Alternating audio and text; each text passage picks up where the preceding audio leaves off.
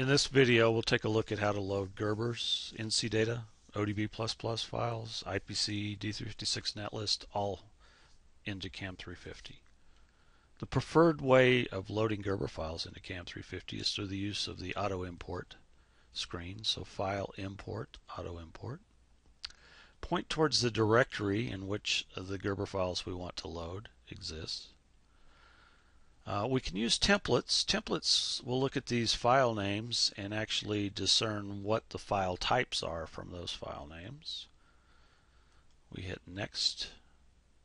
It not only has identified these as Gerber layers and IPC and NC data, but it's also filled out the layer types for us as well. We'll hit Finish. Our design is loaded. We'll go over to the navigation pane. Double click on a layer, we'll bring that layer up by itself. If we want to see additional layers, just single click and we can see the additional layers as well.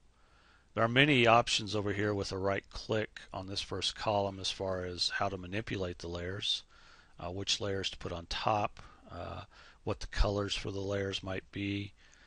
We can add layers, copy layers, delete layers, rename layers, renumber layers. So many options as far as how we treat the layers available to us there.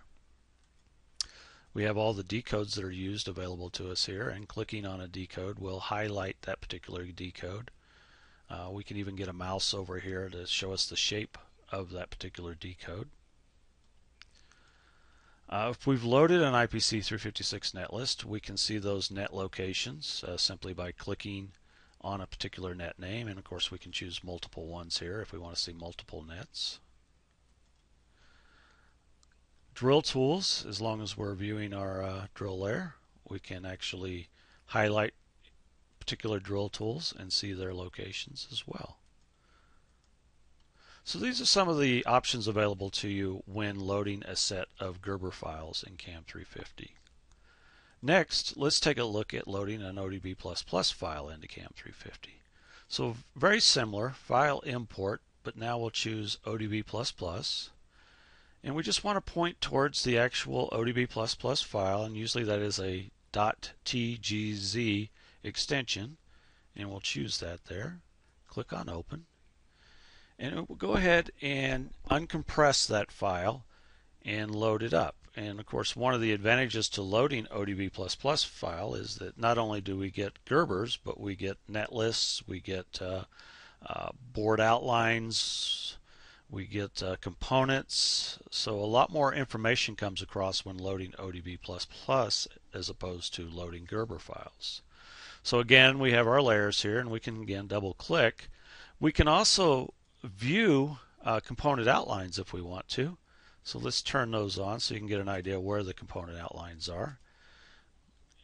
And as you can see here, the dotted lines being components that are on the back side and the solid lines being components that are on the front side.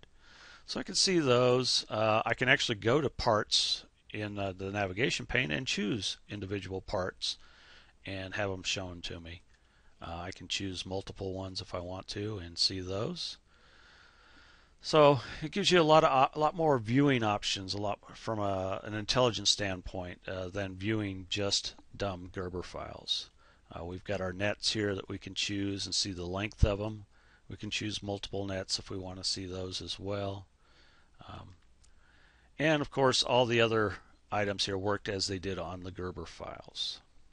So this is loading Gerber files or ODB++ into CAM350 and some of the view options that are available to you.